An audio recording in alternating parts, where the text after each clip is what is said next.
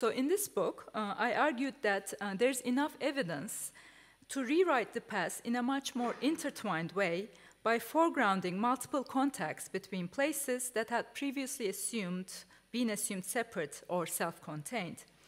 And I also think it's necessary to improve the theories and concepts that will help us shape architectural history, theory, and criticism as a discipline modeled on a non-Eurocentric humanism and global justice.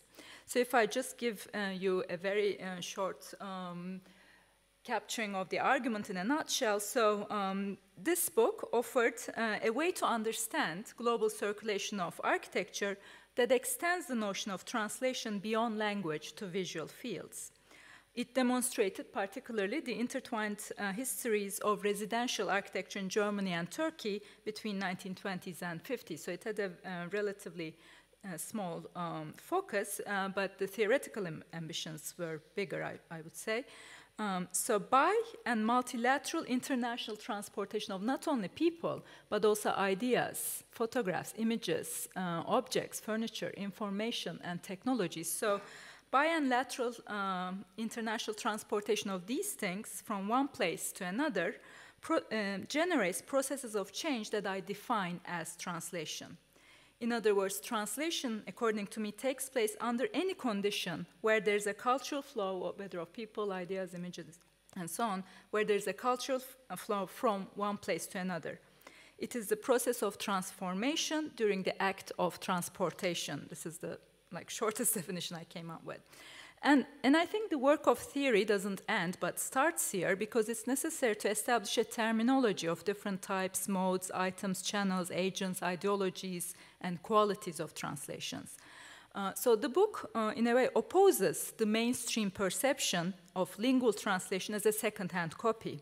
It demystifies the concept of the original, in other words, and it also opposes the conventional belief of translation as a smooth bridge between cultures. It brings out inequalities, tensions, psychological anxieties in this process.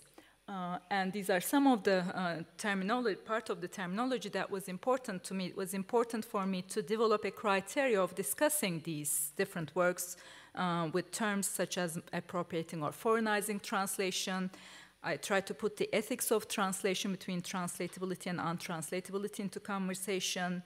And I also try to advocate for the future of translation as an act to promote a new culture of translatability from below for a truly cosmopolitan ethics. So this is the argument of the book in a nutshell. But today's talk is inspired by two recent artworks that were done in around 2010.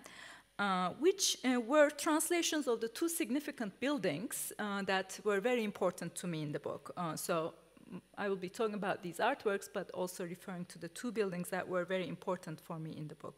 And these artworks, at least one of them, invite us to think about alternative notions of time inherent in competing theories of writing a global art and architecture history. So my talk practices an unusual historical narrative, I should say, by telling the intertwined stories of these five different artifacts, which are, some of them are historically overlapping, their durations are out of phase, and I'll tell these stories in a spiraling way rather than in a chronological order.